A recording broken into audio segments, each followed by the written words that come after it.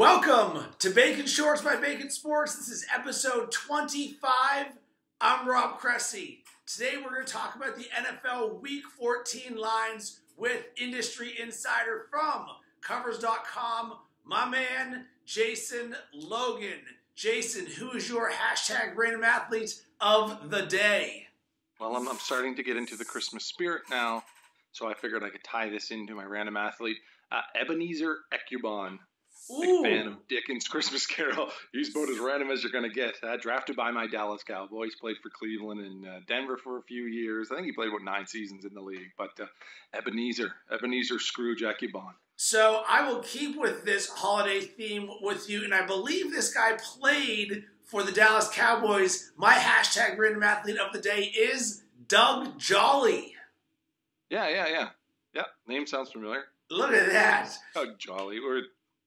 So, like we do every week, we are going to be talking about who the sharps like, who the public is on, who the Bucks are sweating, or the books are sweating the most.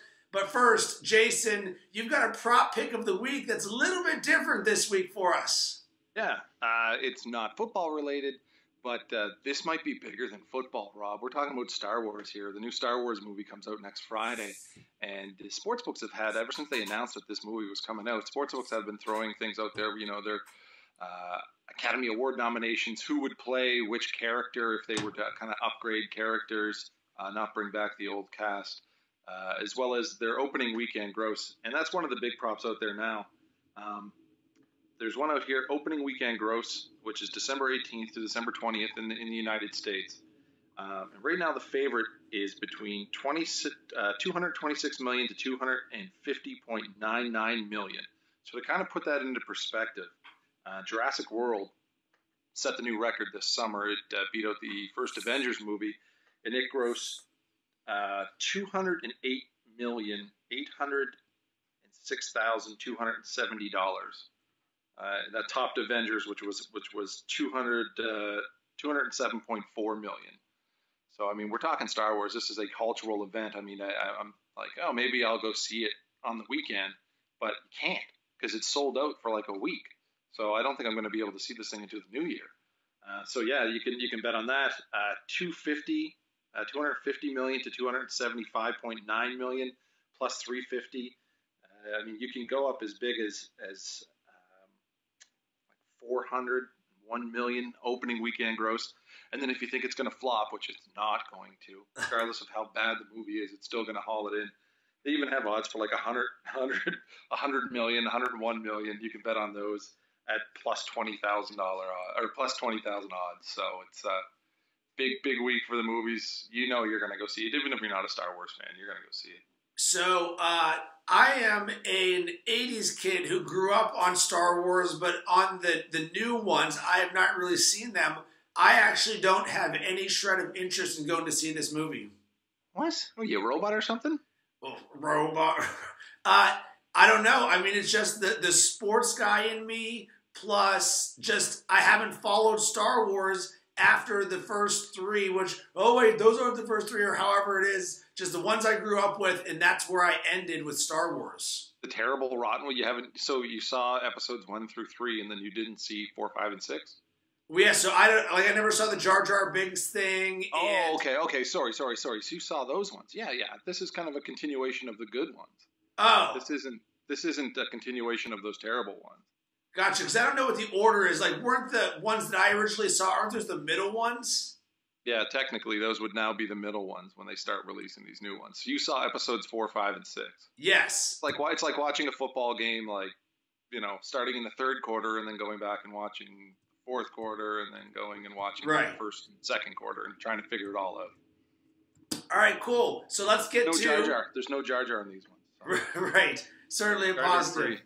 Let's get to the sports betting for the week. Who are the sharps on this week?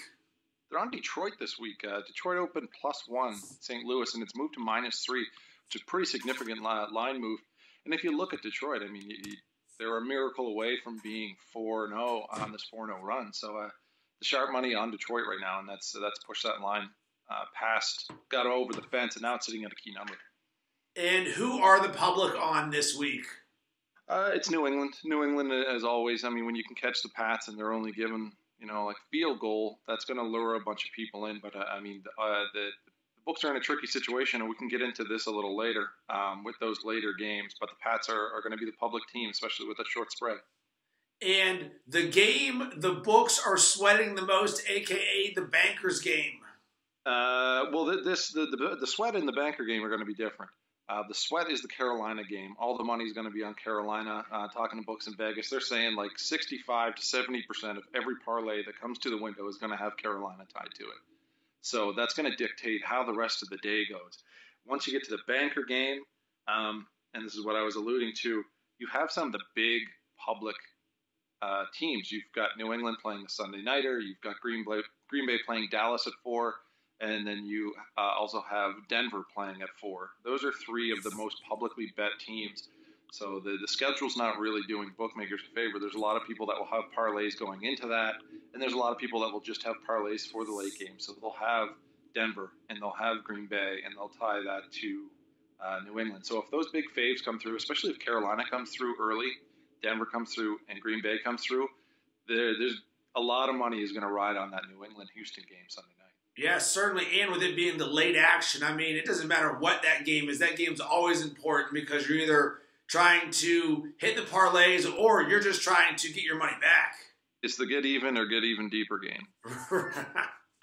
Great way of saying that. All right, let's start with a breakdown of each of the games, starting with probably the best game of the weekend. My Pittsburgh Steelers on the road taking on the Cincinnati Bengals. Bengals 3-point favorites. For me, earlier this year, Ben Roethlisberger came back against the Bengals. He was injured, did not have a good game. Andy Dalton led a game-winning drive. We know these teams, they certainly are familiar with each other. Either one can win this game. The Steelers' offense is rolling. I'm hearing lots of just public chatter of, oh, you don't want to be playing the Steelers, but it seems like it's yet another people underestimating the Bengals, but there still is the respect level of the Bengals there, showing them as a 3-point favorite and about 50-50 split on the action. Yeah, kind of a cool trend that I dug up here and looked at. You were talking about, you don't want to be playing Pittsburgh, and it seems like every year Pittsburgh starts to get rolling this time of year. I mean, they're a veteran team. They've been to the Super Bowl. They know how to win. 8-0 in their last 8-0 ATS in their last 8 December games. So they come through. They've had that bankroll just before Christmas. So.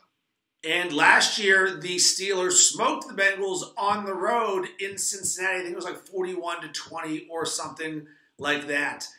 It's really going to come down to if the Steelers can hit their big plays, which is something that they really rely on. I think they have 36 passing plays of over 25 yards or more. And on Cincy's defense, they don't give much over the top. They've only had 16 passing plays go against them of 25 yards or more. So.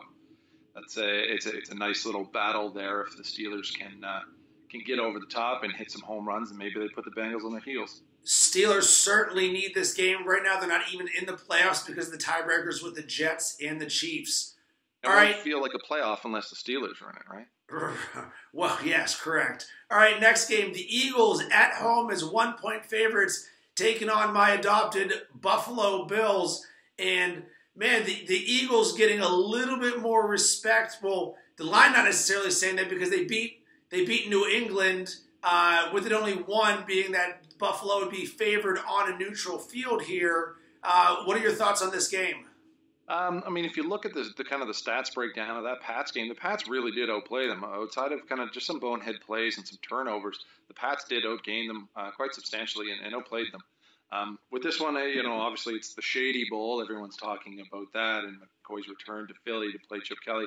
The one thing I looked at in my weekly mismatches column is that the Bills, and we talked about this last week, the Bills are just dumb. They're a stupid team. They get a lot of penalties.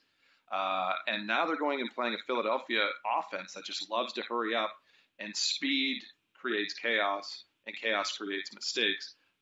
Buffalo is actually the second most penalized team as far as calls accepted, and they're top in the league in yards, just giving up free yards. If you look at Philly, Philly's actually been the fourth biggest beneficiary or benefited the most, the fourth most in the league out of teams committing these bonehead penalties against them. Like I said, it's a speedy team. They make teams make mistakes. They like to get to the line, and they don't let you get set. So I kind of see that maybe Buffalo's going to give up a lot of extra yards in this one just on those bonehead plays. I do like the play of Tyrod Taylor recently, which coincidentally comes with Sammy Watkins doing well. What I do hope is a lot more targets to Sammy Watkins, even though he's done well the last 2 games. I think his targets were 10 and then 4 or something like that. And then quickly for you on the Eagles, this DeMarco Murray potentially trying to get out of the Eagles to go back to the Cowboys talk? Come on back. Like, open arms. So Open how arms. exactly would that work? That they're just going to drop DeMarco Murray and then he's just going to go sign with Dallas again? I guess they would have to waive him. I don't think Philadelphia paid a hefty sum for him. I don't see it happening. Right. Yeah, me either. That's just dumb. All right. Yeah. As we mentioned, a huge game this week. The undefeated Panthers at home taking on the Falcons. Panthers favored by 8 points, and certainly the public is going to love an undefeated team with the Panthers. The Panthers smoked the Falcons last year. Atlanta in an absolute tailspin after starting the season out 5-0. I think they've lost 5 out of their last 6 games, and just things are not good with Matt Ryan. They've got Julio Jones and no one else to throw to. Devontae Freeman hasn't been as good the last month as he was when he went on that just crazy touchdown spurt. What do you got going on this? Well, one thing I looked at last week in my Muff Punk column, I was looking at kind of the better bets in December. Teams that come into December with a really good ATS record and teams that come into December with a really good straight-up record. And they drastically decline. And even narrowing that down, and here's a note from my column last week, was there's 3 other teams that had entered Week 13 with unblemished records and with an ATS record of 9 or 2 or better. Those undefeated teams, which were the 85 Chicago Bears, 91 Washington Redskins, the 2007 New England Patriots, and they closed out their schedule a combined 11-3 straight up mark in those final 4 weeks of the season.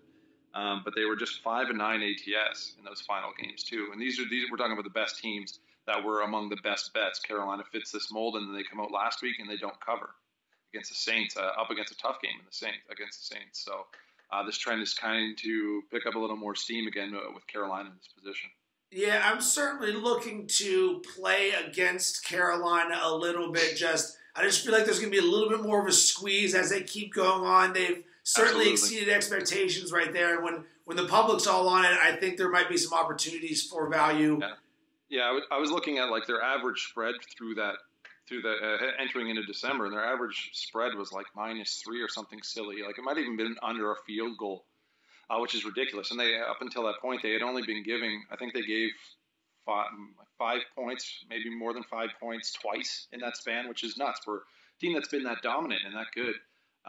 And so looking at those past undefeated teams that came into December, those spreads just shot right up. We're talking like a difference of like almost a field goal on their spreads compared to what they were facing through the first 13 weeks or 12 weeks of the season. And speaking of the Panthers, Ted Ginn has the worst hands I have ever seen in my life. Shout out to my boy G Hunt. He's a Panthers fan. Watching that game, Ted Ginn dropped like 2 touchdowns. No one even near him. Absolutely disgusting. You got to stay out of the theater. Right. All right. Next game, the Cleveland Browns in Johnny Football are favored by 2.5 over the surging Blaine Gabbert-led San Francisco 49ers. Kind of a curious line here because should the Browns be favored over anyone, especially since Blaine Gabbert has been better than Colin Kaepernick, actually playing significantly better than expected. No Joe Hayden for the Browns. Their secondary's just been getting torched. So my first thought is, man, I like the value in the 49ers here. What am I not seeing with the Browns being favored by 2.5? Sure, it's a tough travel spot again. Again, they're going east. They're on the road for the second straight week, and this is a team that doesn't win a whole lot right now. So you know they're in a letdown spot after that big upset against Chicago. A cool trend. Niners 1-5 ATS in their last 6 games off a win. So this is a team that is susceptible to that letdown spot. So we've got that. So what can we put on the Cleveland side of things? Because I think that's where my thought goes a little bit more. It's like, all right, I completely understand. I think this is actually the 3rd out of 4 games in a road for the 49ers. The Browns, they've just showed me nothing to make me believe that they can cover too. They can even win this game outright. Yeah, it's almost one of these games where you're not necessarily capping which team is going to win. You're handicapping which team is going to lose. Right. And kind of weighing the bad against the bad and who's a stinkier team. When you get to these situations, you don't always have to bet them. So you might just want to flush this one away. You're like, wait a second, how can I not bet on a game? No, I'm just kidding. I know, it's tough. All right. Tough, but it's a rotten game. You don't want this one. Chicago Bears at home, favored by 3.5 over the Washington Redskins. And boy, did the Bears give one away last week. Robbie Gould sitting there misses the field goal. I actually had the Bears -7 in that game.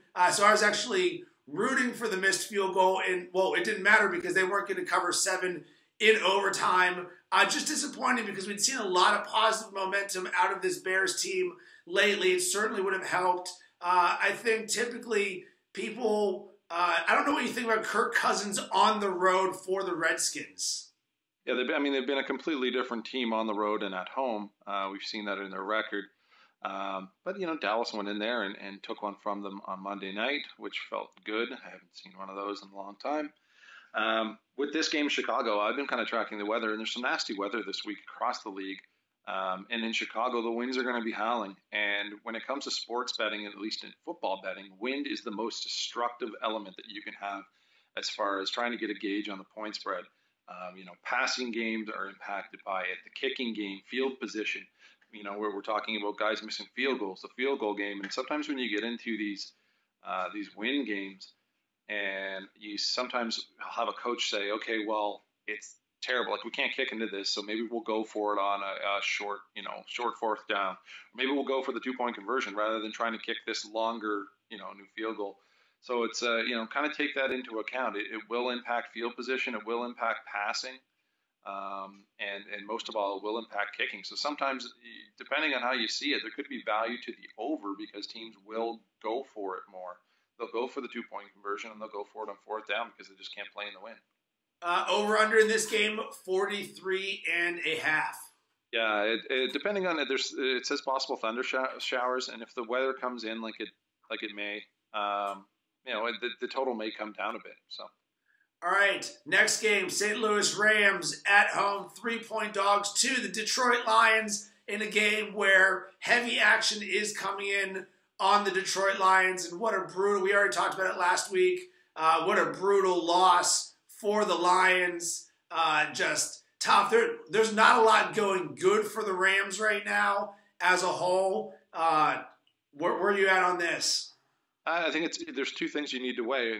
Do the Lions pick themselves up, dust themselves off, and start playing like the team that won 3 in a row before this? They're a miracle Hail Mary from a win over Green Bay. So what you see is what maybe, them being favored by 3 is what the line would have been had they have won that game.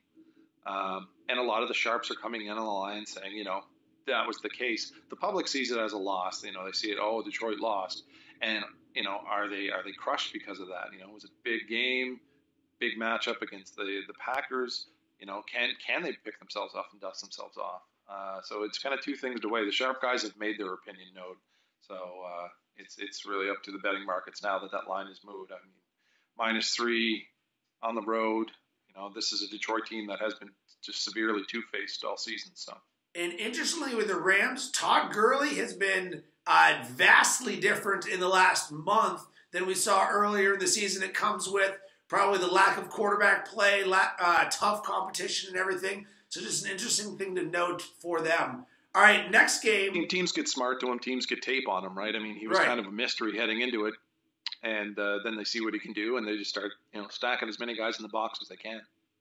Next game, and this line was certainly interesting to me. Kansas City Chiefs at home, 10.5-point favorites taking on the Chargers. And I know everything's in complete disarray in San Diego, but man, divisional game, 10.5 seems like a lot of points. I know the Chiefs are currently rolling right now, but yeah. Is there value in this? Because my first reaction was, man, at 10.5, I like the Chargers, and I'm just going to hope for the best. But that's also just me saying I like getting more than 10 in a division game with Phil Rivers.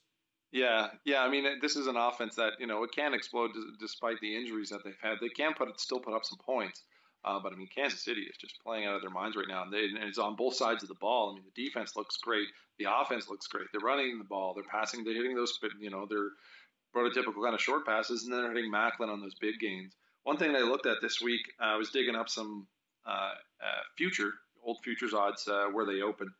And with Kansas City, they got as big as plus 30,000 to win the Super Bowl when they started. I believe they started 1-5 straight up, and they were plus 30,000 after that last loss.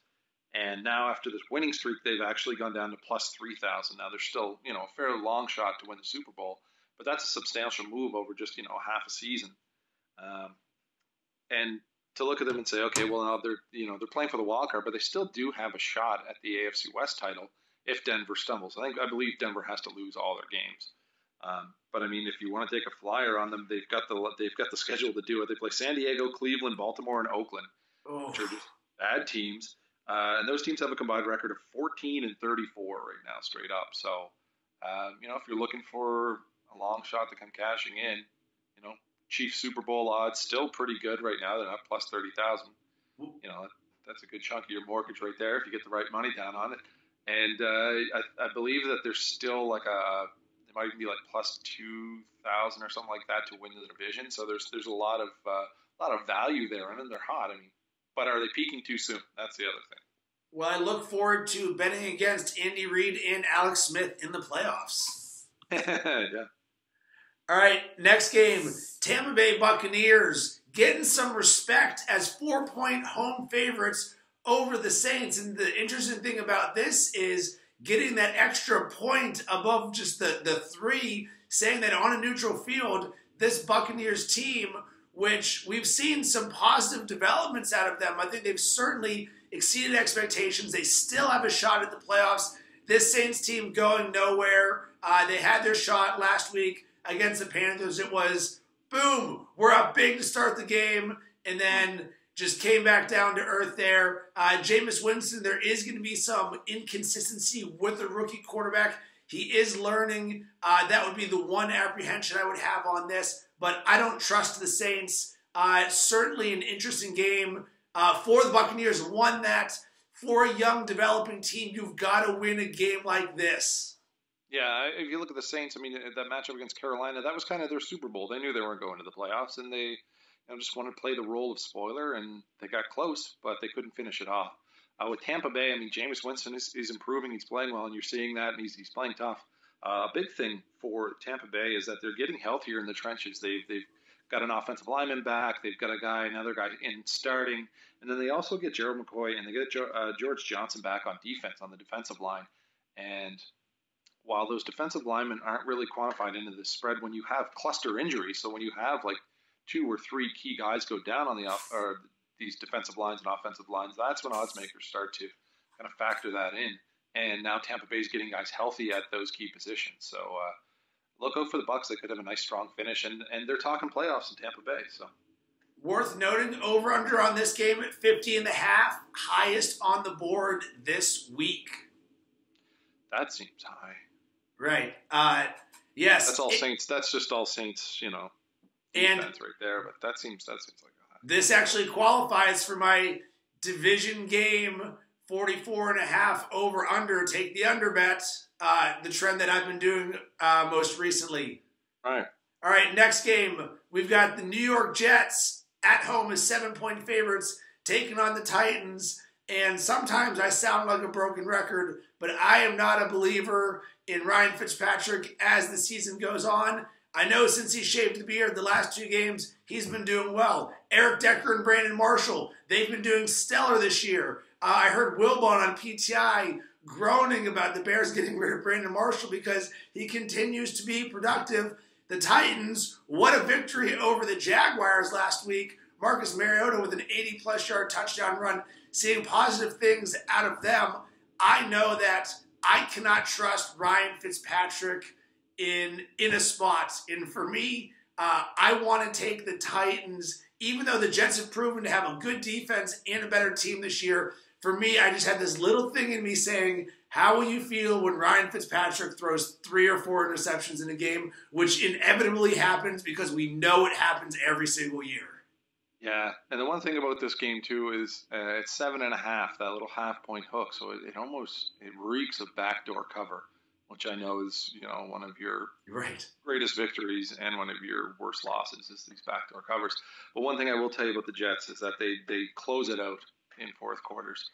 They're averaging over the last 3 games. They're averaging over 11 points in the fourth quarter, and then if you look at Tennessee has been one of the worst fourth quarter teams in football. I think on the season they're giving up over 9, and then if you look at their past 3 games, they've given up substantial amounts of points in the fourth quarter. And the one, I think the Oakland game was the one where they only gave up a touchdown in the fourth quarter, but it was actually the game-winning touchdown.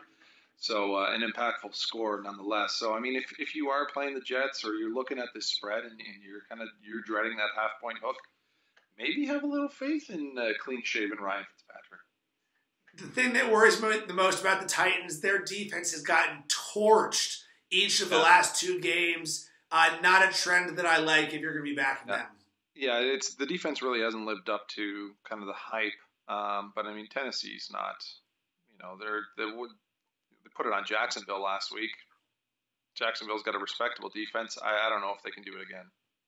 All right, next game, Houston Texans at home, 3.5-point dogs to the beat-up New England Patriots. 80-20 rule in effect with over 80% of the action on the Patriots. This is very much the public seeing, oh my God, the Patriots only giving up 3.5 points. That's nothing against Brian Hoyer and the Texans. For me, taking a home team, getting more than a field goal, 80-20 rule. We just saw the Patriots, they're human. What do we got here with a big game? One thing that I looked at in my mismatches column this week is as far as starting field position goes, average starting field position, the Patriots are among the best teams. They start their drives around the 30, and they only allow opponents to start their drives around their own 23-yard line, which I believe is like second lowest in the league. If you look at Houston is one of I think they're 28th in average starting field position for their drives. They've got a ho-hum kind of return team. The Patriots, as far as their kick coverage, among the best teams in the league. So Houston could find themselves pinned back, and if they want to get into a shootout with the Patriots, I don't know if that's going to pan out too well for them since they're going to be starting so far back. Yeah, Houston, certainly a better team at home than they are on the road, which we saw last week when they lost to the Buffalo Bills. Yeah, I don't know. Just, Brady and Belichick have another week to kind of figure it out what they're going to do. No Gronk, but, these are the two kind of the smartest brains in football right now. So at Patriots, anytime you can get the Patriots and you only have to give 3 points, that's not too bad. All right, next game is off the board. Jacksonville at home, taking on Indianapolis. Don't know who's starting for the Colts. Is it Matt Hasselbeck? Is it, who's their backup? It's probably not Curtis Painter, is it? Charlie Whitehurst is their backup, I believe. Who is it? Charlie Whitehurst? Oh, Clipboard Jesus. Yeah, dude from Clemson? Yes. Right? That's where he went, Clemson? Yeah. Do you have anything on this, even though we don't have a spread? I've seen +1. It looks like Hasselbeck's going to play. I believe he practiced this week as well too, and I think he's going to play. This is a kind of an interesting thing. CG Technology, which operates a bunch of sports books in Las Vegas, in the spring they release odds on every single game from week 1 to week 16. So if you go back to the spring and you look at this game actually opened Colts -6. Thinking that Colts were going to be dominant again. Andrew Luck was going to be there and everything was going to be happy and joyous in Indianapolis. Not so much. Colts have actually won 16 in a row versus their AFC South rivals. That's any AFC South team. And they're 18-7-1 ATS in their last 26 versus divisional foes. So it's a shorter spread than what they expected because, half the team is not there. But, it's an interesting move. All right, next game, we got the Packers at home taking on the Cowboys. The line I'm seeing is Packers -6.5, and that's interesting to me. And I know the line has gone down. I think it was over 7 when it started. 7.5, yeah. Certainly curious considering Matt Castle is the quarterback for the Cowboys, but I looked at the Cowboys' defense the last 4 games has been significantly better. I would have a hard time backing Matt Castle. The Packers still haven't put it together, even though they won against the Lions. For all intents and purposes, that should have been a loss. But just looking at the game breakdown, they were down 17-0, continuing this trend of what is going on with this Packers offense right now. Yeah, I mean, if you look at over their last 3 games, they've only averaged like 210 passing yards per game, which is kind of nuts. The offensive line is really banged up. They've been shuffling guys over and over and over again. With Dallas's defense last week against Washington, they went blitz happy, and it's something that Rod Marinelli doesn't do very often. Actually, they were the least aggressive, the most passive defense in the NFL, but he kind of unleashed the dogs on Washington. They got good pressure on Cousins, made some bad throws, got some sacks, which is good. I think they only have like maybe 29 or 30 sacks on the season, which isn't, a lot. Then, can you do this against Aaron Rodgers? Can he, will he make you pay with the deep ball? And the deep ball's not there for them right now. So I could see Dallas maybe dialing up the blitz again. I know Jerry Jones was really happy to see that happen on Monday Night Football. And what Jerry wants, Jerry gets. So if Jerry says, yeah, Rod, blitz the crap out of them, then they're going to be blitzing the crap out of them. That's one of those things I talked about in my mismatches column this week was, Dallas could come with the blitz again, and Green Bay kind of sits in that same mold that Washington did. The deep ball threat is not really there, and they've got a banged up offensive line. So, do you see if the Cowboys have a shot, maybe a defensive or a return touchdown? Darren McFadden getting some run. But with this Dallas team, they need the defense to make plays. They need the defense to grab interceptions, which they don't do a lot. And to beat a team like the Packers, even though as bad as they're playing, and you are playing in Lambeau, it's you're going to need some help. This offense, Matt Castle, he's making some better throws, like that nice toss to Des Bryant late in the game there on Monday was great. Shades of last year's catch in Green Bay. That was a catch. Right. Anyway. Sour grapes. This will be fun to watch, at least, as a Cowboys fan. Speaking of that Monday night game, how atrocious was that Deshaun Jackson punt return, which led to a fumble? For you being a Cowboys fan, you're like, this is the greatest thing in the world. I was standing up at the time and just being kind of like, what is he doing? And then when he fumbled, I was like, oh, yes, because I'm not a big Deshaun Jackson fan at all. Nice. All right, 2 games left. One that has 80-20 rule written all over it. Ravens at home taking on the Seahawks. Seahawks 10-point road favorites. Don't know who's the quarterback for Baltimore, if it's going to be the banged-up Matt Schaub or Jimmy Clausen. Nonetheless, Seahawks are rolling right now. Of course, I can see why everyone wants to back the Seahawks. They've been crushing it on the offensive side recently. The Ravens have been horrible. Their offense is garbage. Their run defense, surprisingly, has been much better. There's been the emergence of Doug Baldwin. Thomas Rawls hasn't missed a step with Marshawn Lynch being out. Tell me why in the world, other than 80-20 rule, I should even consider the Ravens, other than, hey, you're getting 10 at home with a Harbaugh-led coaching staff who probably hasn't thrown in the towel because they're good. John Harbaugh's a good coach. Yeah. The Ravens they've kind of bucked up on defense a little more. They are playing a little tougher, and they've been a really good second half team this year. But, I mean, it's the Seahawks and the way the Seahawks are playing right now. Like, this is a tough travel spot for Seattle. They've got to go all the way across the country, and they're looking at bigger and better things down the road. They can probably go into this game and maybe look past the Ravens a bit and still get the win. So, like I said, tough travel spot, maybe a look-ahead spot. I looked at the Seattle Super Bowl odds this week, and they actually opened before last year's Super Bowl was even played. They opened as a 5-1 favorite to win Super Bowl 50. And then they were as high as 16-1 before this winning streak. And now they've had those odds trimmed in half, so you can get them at 8-1 to win the Super Bowl, which I actually think is a pretty good fly or a pretty good price to pay right now for Seattle. The way that they're playing and the momentum is everything. So if they can kind of build this momentum and keep rolling, they get into the postseason, they get that wild card spot, then look out. This is a team that knows how to win when you get to that playoffs. Yeah, for those that play DFS on DraftKings, Doug Baldwin is dirt cheap, and I can't believe we are actually trusting Doug Baldwin as a good, legitimate #1 wide receiver. But the last 4 games, that dude has been stellar. Yeah. All right, last game on the board. Dolphins at home, 1-point dogs to the New York Giants, a team that has lost the game 4 times despite leading with less than a minute to go in the game. Tied for most in NFL history, which is just ridiculous. It kills me being a Steelers fan. Steelers really needed a Jets loss there. And that interception by Eli when they're up 20-10, I'm okay with going for it there. But, man, throwing that interception into double coverage where that guy wasn't even open, things could have been so much vastly different for this Giants team. You've got to love it as a Cowboys fan because you guys are still alive. It's great. Yeah, my old man's a Giants fan, which is why I'm a Cowboys fan. And this season has just taken years off his life. I feel sorry for him. Poor dad. But, I mean, now you feel my pain because the Cowboys have been through tons of these on their own as well. One thing we talked about last week was the Dolphins switching their offensive coordinator.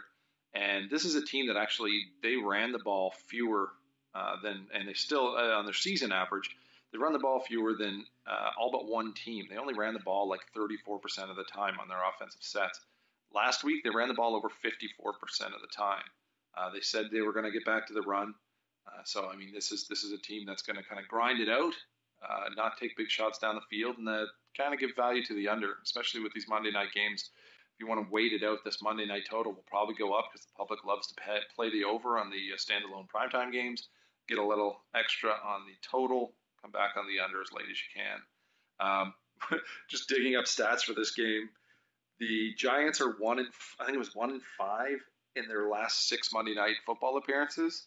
But before you go running and putting money on the Dolphins are 0-6 in their last 6 Monday Night Football appearances. So maybe just forget about the spread. Maybe focus on the total for this one. Nice. I love the emergence of Devontae Parker the last 2 games for the Dolphins. Good to see him come on late. So, all right, Jason, time for you to drop some plugs. What's cooking with Covers.com and the articles you guys are doing?